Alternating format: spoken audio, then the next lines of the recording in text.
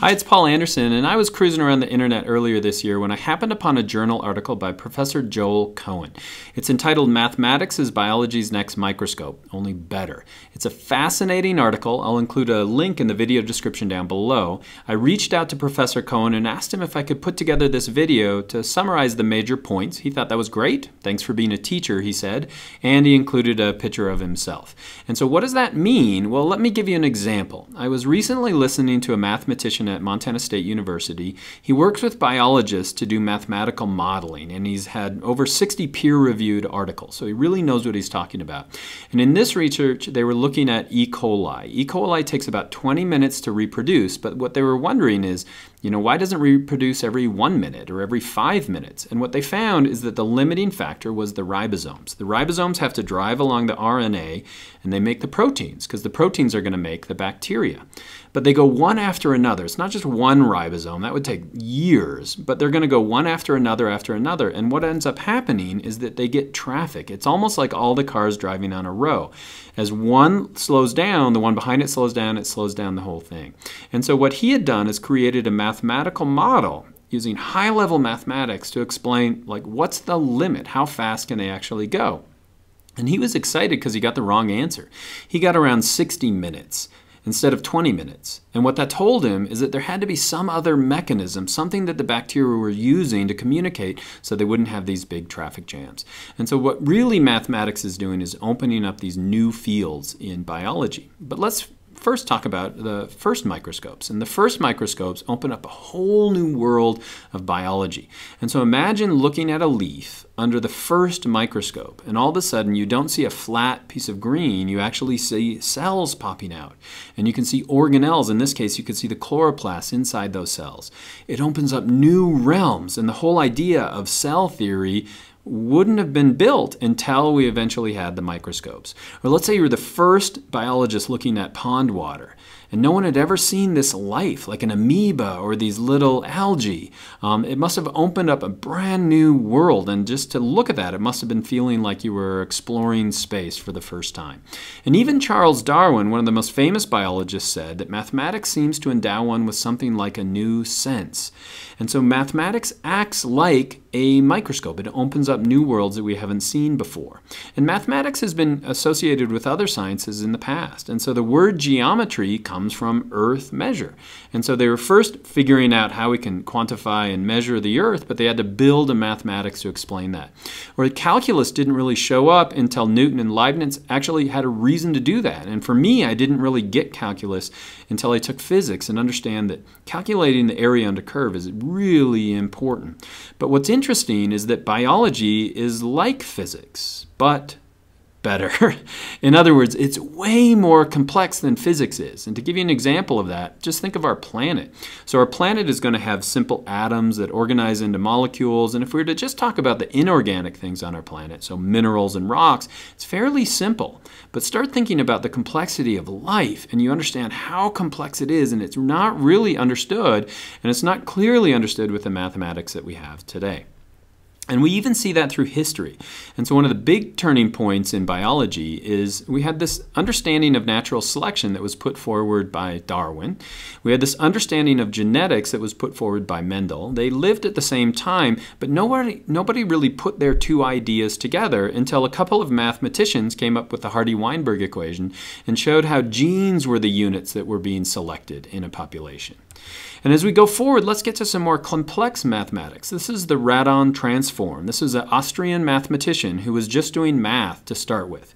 What he was looking at is, imagine a line that's moving through material, and the material is not homogeneous. It's going to have different densities, and as a result, it's going to bend the object as it moves forward through it. And so we could think of that as like an X-ray. Imagine we're making X-rays, and we have a source on this side, and we have a sensor on this side, and then we put some kind of an object in the middle. Well, as we rotate that object in the middle, that X-rays that are moving through it are going to be refracted and they're going to be bent. And so what we get is something called a sinogram. And so what Redon said is, let's start with the sinogram itself. Let's start with this pattern. Could we work backwards and figure out what that shape inside that sensor is actually going to be? And so the mathematics gets incredibly complex. These are things that I have no idea what this means.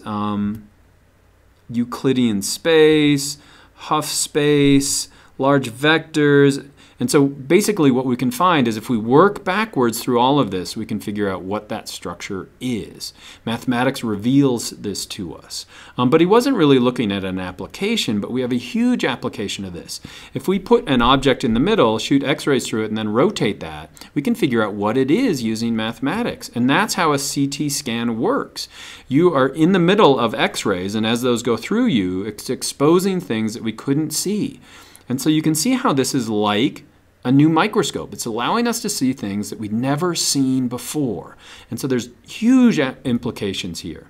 And what we're getting now is an explosion of this new field called mathematical biology. Where is it coming from? Well, we have all of this data, genomic data, data that's locked in the DNA that's being unlocked. We have Moore's law where we're getting faster computers that get cheaper. We have fractals. This right here is a rule of 30.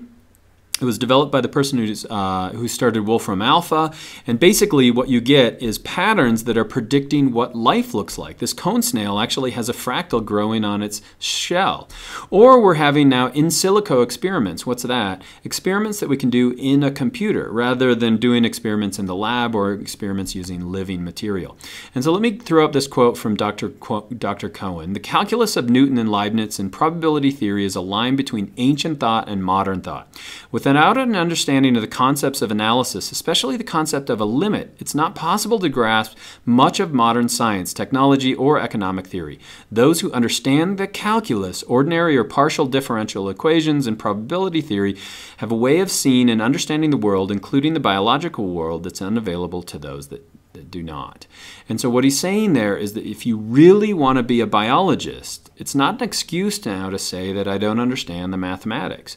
And when I looked at this quote, I saw that the limit ends up being the limit between really understanding biology and not understanding it.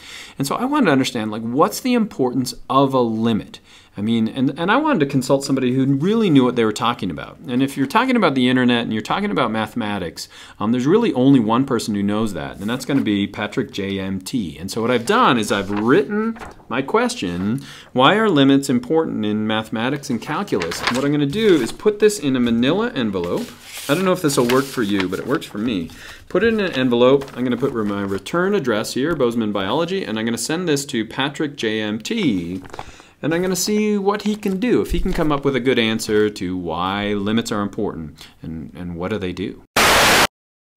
Okay, so I recently got this package from Paul Andersen of Bozeman Biology, Bozeman Science, teacher extraordinaire, and he asked me two simple questions that you could spend a lot of time on, and gave me the Herculean task of doing it in about 5 minutes or less. So he asked, what are limits and why are they important? And I wish we had 10 hours because I think that's what it would take to do it justice, but let me give kind of a quick intuitive idea. So let's start off by saying, what is a limit? So intuitively, let's start with a sequence of numbers. Say 1, 1.5, 1.9, 1.99, 1.999, etc. It looks like those numbers are getting closer and closer to the number 2. So if these numbers get arbitrarily close to one single number, in this case, the number 2, we say that number is the limit. So take a sequence of numbers. Do they get close to some number? If so, we say yes, that's the limit. That's to me, intuitively, a limit. Now, why do mathematicians like limits? Well, they give us a way to make a lot of intuitive, and I should say non-intuitive ideas much more formal. Mathematicians need this formal, these technical definitions that gives us something to test our theories and our ideas against. Okay, so that's the basic idea.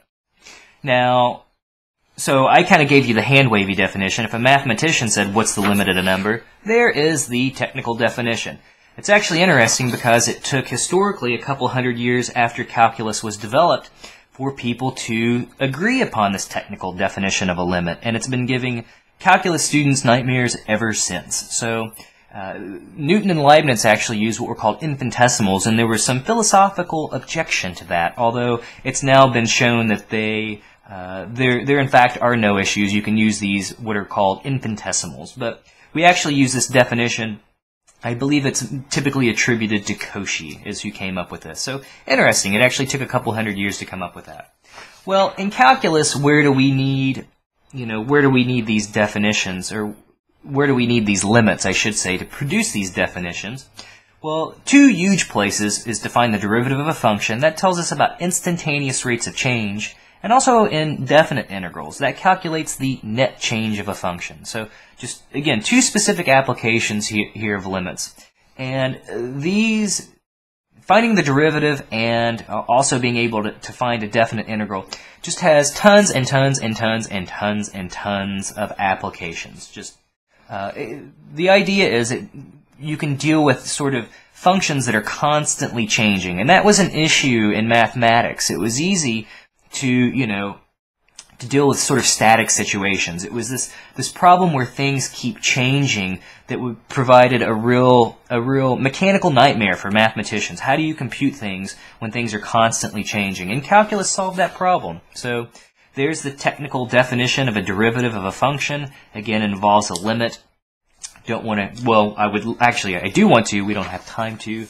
And also to calculate, to define a definite integral. Again, we use limits. And in this time, we actually have a limit as n goes to infinity. Okay, so the real magic it also is how do you actually compute these things, right? You're letting something get arbitrarily large. How do you mechanically deal with that? And that was one of the magical things about calculus, was it got over that hurdle. Okay, so maybe something a little closer to home for those of you that haven't had calculus. There's these really neat things called Markov chains, and in this case it's what's called a transition matrix. So this has to do with a little bit of genetics. So suppose we've got a plant species and it has red, white, or pink flowers, and each one of those genotypes is going to be crossed with a red flowering plant to produce the next generation. We want to know what happens in the long run. So according to this transition matrix, it says if you start with a red plant, you cross it with a red plant, it says there's a 100% chance that the next generation will produce red plant, or will produce red flowers. No way that it's going to make pink or white flowers. If it starts pink, you cross it with a red flowering plant, it says there's a 50% chance the next generation will give red flowers, 50% chance it'll make pink flowers. If you start off with a white plant, cross it with a red plant, it says there's no way it gives you red flowers, but it does always give you pink flowers the next generation. Well, if we keep crossing these plants over and over and over, if we keep this process up where we keep the next generation, we again cross it with a red flowering plant, we can ask ourselves what happens in the long run. And it turns out, in the long run, suppose we call this our matrix T. It turns out in the long run, to compute this, what we do is we start taking our matrix T and we multiply it by itself. We raise it to the power of n. And we can actually show that as n goes to infinity, what happens, so if you keep multiplying this matrix by itself, you'll get a new one. Again, multiply it by this one, you'll get a new one. Again, multiply it by this one, you'll get a new one. You can actually show that you produce the following matrix. So red, pink, white, red, pink, white. And what this tells us is, in the long run, it says actually all the plants will eventually be red flowering plants. So limits help you determine what happens in the long run. So, certainly if you are, you could easily collect this data in the lab, right? You've got some plants, you see what happens to the offspring, you collect this data. You obviously don't want to do this for 100 years. And that's where mathematics comes in. It says, hey, we can analyze what happens using powers of the matrix and taking a limit, and then we don't have to wait a million years to see what happens. And yeah, okay, we're talking about pretty flowers, but certainly this is genetics. There's gobs of applications here. So, all right, I hope I give does justice to limits. I know it's super quick. Again, so I would say it's been instrumental in defining ideas in calculus, and also it gives us a way to deal with things mechanically when things get really large and also really small. Thanks, Patrick. That's amazing. I think mathematics offers us a new way to look at biology. It's going to open up new possibilities that we didn't understand before. And I think biology is going to stimulate new mathematics that didn't exist before. It's going to allow us to understand big concepts like the biosphere, molecules, macroevolution, photosynthesis, epidemiology, how disease flows through humans, and could maybe even unlock the brain. But when I was listening to Professor Gideon talk about the brain and talk about all these complexities, what he said was interesting to me. What he said was, let's imagine we want to take a brain and build a mathematical model of that. So how do you do that? Well, there's 100 billion neurons in the brain. We're going to have to create a model that has 100 billion parts. And when we've done that, we've now created something as complex as the thing that we hope to understand. So that didn't get us anywhere. And so I think we're just starting down this pathway into understanding how biology really works. Mathematics is going to allow us to look at that, but we're going to need people like you, bright students who understand biology and also understand mathematics. And so work hard, and I hope that was helpful.